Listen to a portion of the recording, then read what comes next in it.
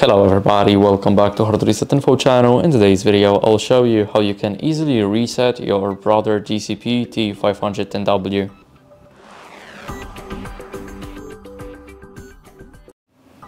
So first, what you guys need to do is click the big menu button here and now go over to Initial Setup.